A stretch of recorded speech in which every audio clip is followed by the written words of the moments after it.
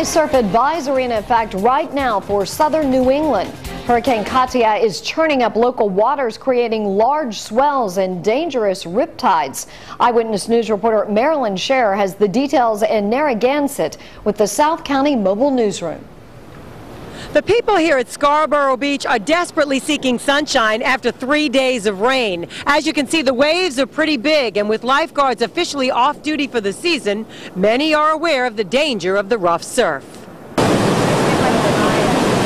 Surfers, swimmers, and beach lovers couldn't resist the 8-foot waves and sunshine at Scarborough State Beach despite the rough surf and riptides from Hurricane Katia.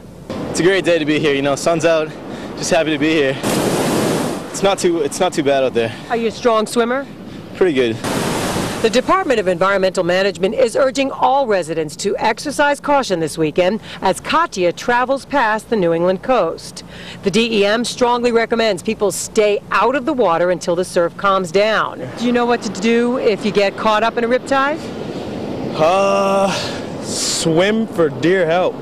No, that's not what you do. You have to swim to the side. These ladies from Ireland and South Carolina say the ocean is beautiful to look at. But I'm from Myrtle Beach, so these waves are much larger than we have down there. We're from Dublin, so it wouldn't get as big a surf as like this at home, no way. The waves are huge today compared to the last few days.